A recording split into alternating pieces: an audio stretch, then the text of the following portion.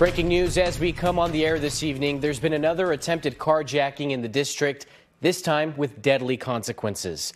I'm Mauricio Casillas. Thanks for joining us. Let's get you up to speed. This is video from last night's scene. It was on D Street and Penn Quarter. Since then, we've learned that the victim of the attempted carjacking is a federal security officer, and we also know more about the young teenage carjacking suspect who was shot and killed in this incident.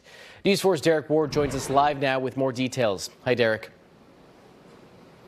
Yes, well, that young man who was shot was only 13 years old. Now, it happened at about 10:15 here in the 600 block of D Street Northwest. And I can tell you there are some buildings with a federal presence. There is the public defender's office, and there's lots of security cameras as well. And just a block up are D.C. police headquarters. And you think it'd be the safest street in town, but apparently last night it wasn't. Take a look at some of the video. It was about 10:15 last night.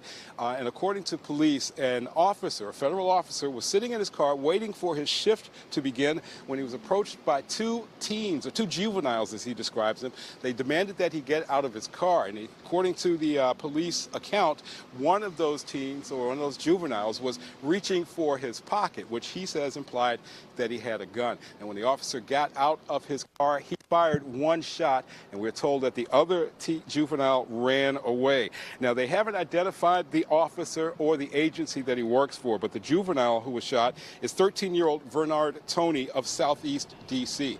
Now, one of the things that we are waiting to find out, again, is whether that officer was in any sort of uniform or had any markings or identify him as a police officer. But one thing you can say that there are a lot of in the district right now, sadly, carjackings. There are a lot of police agencies and a lot of security cameras. All of those things converged in this block last night, and the 13-year-old is dead.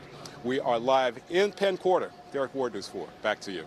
All right, Derrick Ward, live for us in Penn Quarter. Thanks so much. Such a sad situation there.